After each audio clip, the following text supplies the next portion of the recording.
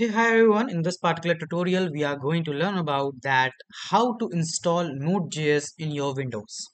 Well, for that, you need to come on your browser and need to search Node.js. After searching Node.js, you can see on the first site, you just need to click here. After clicking, you can see on the top, there's a download, right? Simply go on that.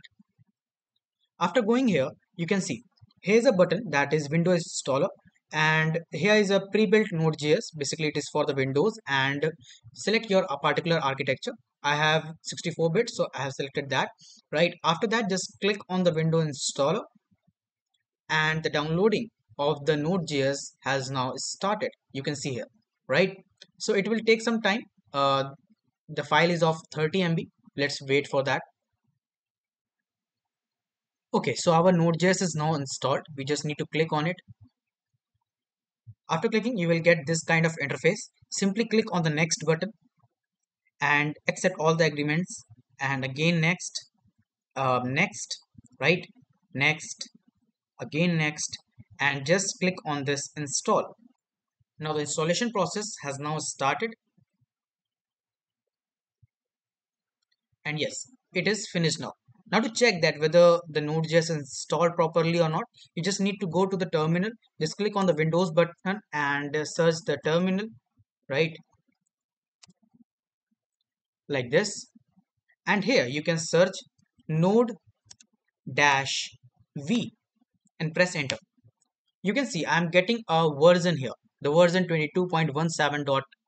Well, this shows that the Node.js is successfully installed in my Windows, right?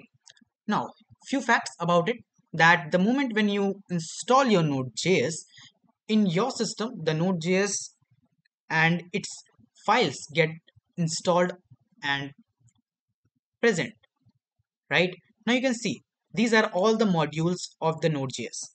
If you go to the documentation of the Node.js here, from the assertion testing to the zlib, right? All these are modules which are now present inside your Windows, which you can import while creating your project by using the require method, right? We will talk about it later, but till now, this is the very easy step to install the Node.js in your Windows and to check that whether the installation process was successful or not.